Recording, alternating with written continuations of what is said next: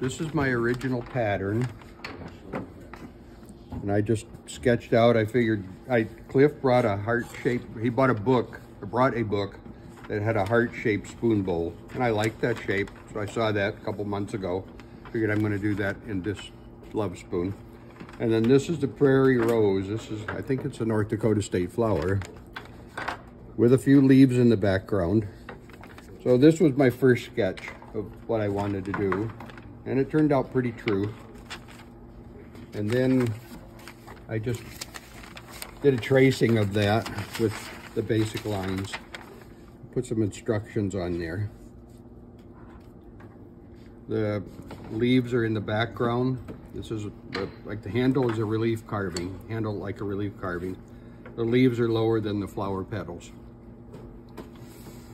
And I carved those down with a knife. Kind of forget about everything else. We're working on the handle for right now. I carved the leaves down. Leave the flowers to last. And on this one,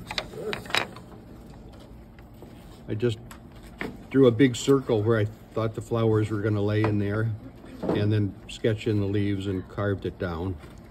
This is one where the leaves in the bowl are carved. You want me to hand out further? And then this one, more detail on everything. I got the bowl carved, the flowers are carved. And I brought this one for a reason, because I want to show you that it probably the flower petals probably need a little bit of sanding. I kind of got them roughed out there.